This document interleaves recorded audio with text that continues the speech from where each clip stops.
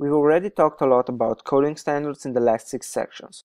We talked about reusable components in the section about layouts, mentioned some approaches for making your code easier to understand in the video about functional primitives, and we've done a lot of refactoring and code restructuring throughout. In this video, I want to expand on some of those points, show you how to take your visualization beyond pure D3.js, and talk about debugging D3 code. In 2008, Bob Martin, the author of Clean Code, said that we spend 10 times more time reading code as we do writing it. I'm inclined to agree. As such, I think it's important to make code as readable as possible. The quicker you can figure out what a piece of code is doing, the quicker you can figure out how to fix it, where a bug is coming from, or simply where to make a new addition. So far, we've been making sure all our code follows a certain style, but we never spelled it out. Some of the style I picked up reading various D3.js tutorials and code samples. Some of it comes from my experience fixing other people's JavaScript. The style's basic tenets are: use lots of white space, chain your calls, use narrow code lines, avoid relying on state as much as possible, and functions are better than objects. Let's look at some code from the previous video. As you can see, it's fairly narrow. Including indentation on the left, it's never wider than 80 characters. If you don't count the initial whitespace, the longest line is only 60 characters, and even that includes a lot of empty space. The 80 character limit might seem arbitrary with modern white screens. I think it stems from punch cards, but it exists for a good reason. Studies have shown that 80 characters is about the maximum length a person can read comfortably without getting confused.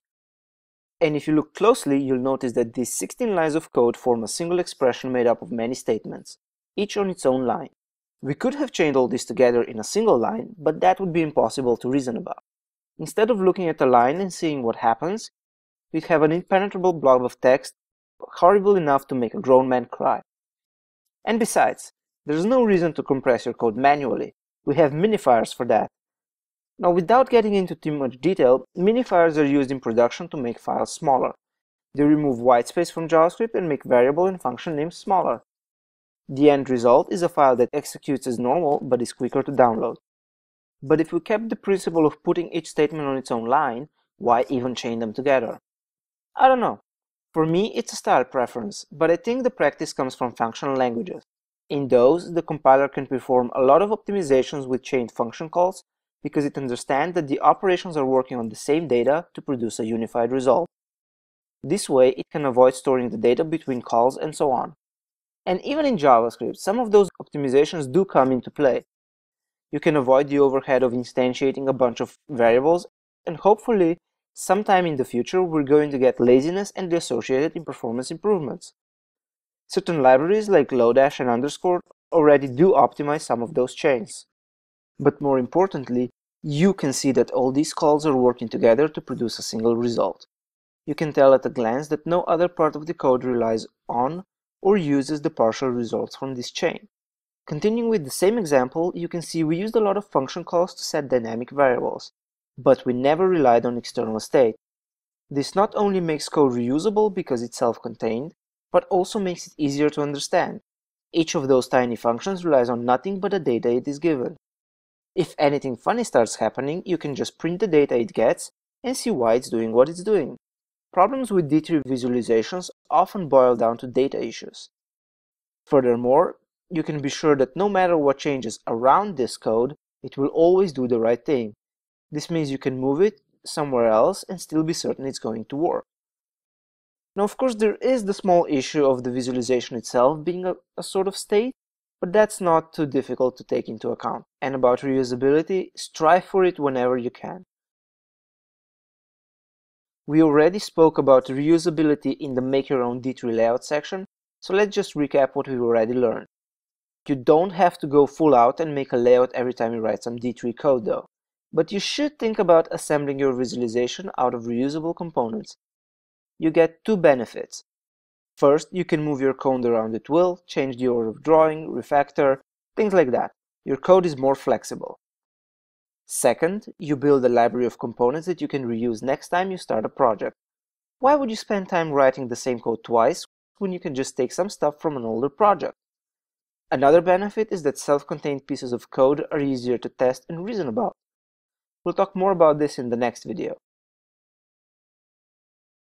In his post, Towards Reusable Charts, Mike Bostock explains how to build reusable visualization components.